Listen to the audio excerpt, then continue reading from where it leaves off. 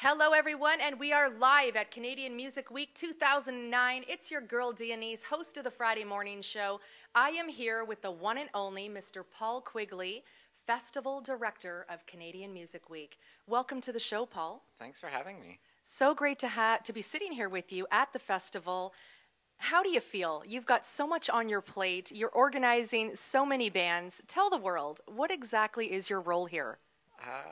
I see my role as the guy who tries to put the puzzle together. We have a team who work sort of year-round listening to bands, inviting artists. Bands apply for the opportunity to play, and I compile all of that information. We get a list of bands that have been accepted, and I try to put some good shows together and get everyone scheduled. And you have put some great shows together. We will be checking out the kickoff party tonight. I know that Burry the Bully is going to be there. Now, did you handpick these guys yourself? I can't take the credit. For the most part, I mean, there are a few that I'd like to think I handpicked, choices of mine. But for the most part, it's sort of by committee is how the bands are chosen. There's not sort of one person who's picking them all. I like that. So it's a team effort, different tastes, I'm sure, and, different types of music that people want at this venue. Yeah, now, what does it cater to? Is it open to all genres of music, this festival? We certainly do our best for that, yeah. I mean, dealing in the venues, we use, bars for the most part. There's, a focus on, traditional sort of rock bands and singer-songwriters, but we have DJs coming in, we have hip-hop artists, we have jazz acts, we have some blues bands, so we try to cover off as much as we can. And what is your favorite type of music, Paul? I'm partial to sort of independent artists. I grew up, since I was 14 going to see live music, so this Canadian independent music scene has always been sort of my go-to for music of choice. Great. What about like Blue Rodeo or those types of bands? Oh, you can't deny songs like, Diamond Mind or, things like that. Blue Rodeo's got some good stuff. They absolutely do. And this year, what are you expecting? You're here every year. What do you think is going to be different about 2009? We've tried really hard this year to really bring the festival to the public more so than in years past. The conference, its reputation is second to none, and that's been maintained year after year. But there's been a bit of a public perception that the showcase events, the festivals, are industry-only sort of thing. People aren't sure, should I go to that show? Can I go to that show? So this year we really wanted to, give the festival a public face and say, buy your wristbands and you're going to get into those shows you want to see.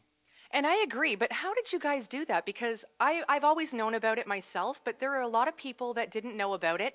Now they do. Even just on the Friday morning show. I have a lot of independent artists. They're all excited about Music Week. I've seen them in the halls. They're here. I'm so thrilled that it is coming to the forefront. What did it take to bring it to the public? What did it need to give it that boost? I think Neil Dixon, who's the president of CMW, he's been doing this a long time, and he's checking out other events constantly, and he just, when we started talking about this year, that was sort of his mandate that said, this year we really got to do it big, and we really have to take it to the public. Sort of in the past there's been festival branding where it's it looks like maybe 60 different shows that are happening, but this year it's like we wanted to put all of those names on a poster and say, no, this is a unified event. This is, from Block Party to Buck Cherry through, the Ting Tings to Ill Scarlet, down with Webster, all of those sorts of acts. Your wristband is going to get you into those shows. All in one place, all these bands, all it takes is one wristband, and the public can come and enjoy all this music for the week. Yeah, absolutely. That is fabulous. Now, how long does it take to put something like this together? Okay, after the weekend, are you going to Hawaii or something, or are you right back at it, planning for 2010? Hopefully I can sleep for a few days, but yeah, pretty much, bands will start applying in April to play the 2010 event. This year I'm not going, but Neil will be going to South by Southwest. He'll be talking with bands down there, industry down there. starting to talk to next year. I mean, we're already, next year, we're going to do a feature on India, and there have already been some consultants who have been doing work, doing some trips over there. So we're already, that side of the 2010 event is already being worked on. That is exciting. So definitely you have to plan ahead in this business. Absolutely, yeah. And it's amazing. I had bands emailing even this week saying, how can I play the festival? And it's sort of, we've been working on scheduling since December, so bands need to have gotten in touch prior to that to be considered. Just, we're almost at 600 bands this year, and it's quite a task to coordinate. So there's definitely some long lead times needed to make it happen. So how do you stay so relaxed? Because you're a very beautiful spirit. You're very relaxed. And I mean, there's a lot of pressure on you right now. You are the director. I think I just don't know any better. It's, the job is what it is, and I love music, and it's an exciting job, and you just, what are the options? You just have to go with it. What would you like to see in the future Canadian Music Weeks? Like, I know we're planning next year, but how do you see it even in maybe 5 to 10 years? I mean, it's very digital now. There's a lot of changes in the music industry. How do you sort of see maybe that type of change incorporated into the future Music Weeks? Well, I think having the conference tie-in, those changes are always incorporated. So the event is constantly evolving with the industry. So we bring in, the best panelists we can to speak to those developing issues and, what's happening now, what's coming down the road.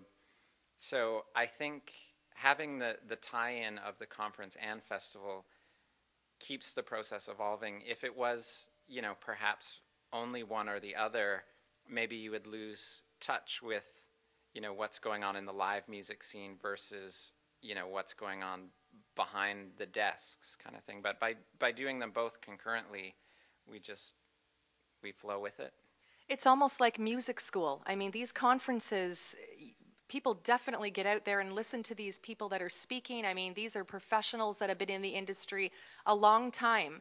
And I don't think people are aware of the conferences and the knowledge they can gather from these people. Absolutely. It surprises me every year that more bands don't take advantage of it. And we have, on our desk, bands pick up passes in this room. We say, you can get into showcases, but also, check out the conference. These are all of the events that your performer pass will get you into. And there's so much information that you can get. Yeah, as you mentioned, experts in the field, whether you're looking to try and book live shows or whether you're interested in, learning more about publishing, having songs placed in movies, how that comes about. All of that information is covered in those panel sessions, and it's open to the artists. And what has the success rate been, let's say, for an artist that's coming here hoping to catch the attention of a big agent or a record company? Is there a high success rate just from someone stepping in the doors, taking that big step to be a part of it, and really network and get themselves out there? Have you heard any stories like that through Music Week? There are definitely, a number of stories like that. I don't have specific stats, but each year we get positive feedback of, an artist who showcased here and ends up, licensing an album for release in China, or, has an opportunity to play some shows in Australia and things like that. And situations that wouldn't have arisen had they not been here, the right place, the right time.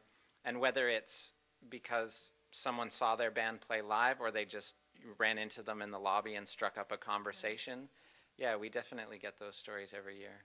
And speaking of China, that is the focus this year, so quite exciting, and maybe you can tell us a bit about that. It definitely exciting. It's more of a conference focus. We do have a number of Chinese artists performing as well, but the focus was to bring industry from China to Canada to see, the Canadian talent that's available to offer that, is looking to get out there in the world. So bringing, record labels and festival talent buyers and promoters from China over to Canada to, hopefully give Canadian acts and international acts the opportunity to enter the Chinese market. That is exciting. That is so exciting. And I think I saw them in the lobby. Like, there was just some beautiful attire and people down there. And what a beautiful experience. I'm so glad to be a part of it. And Paul, thank you so much for taking this time and educating us more on Canadian Music Week. We really commend you because you've got quite the job, and I know, like we said, it's not going to end. You're already working on 2010, yeah. But for now, we're going to enjoy 2009 Canadian Music Week. Ladies and gentlemen, Mr. Paul Quigley. Thank you. Thank you.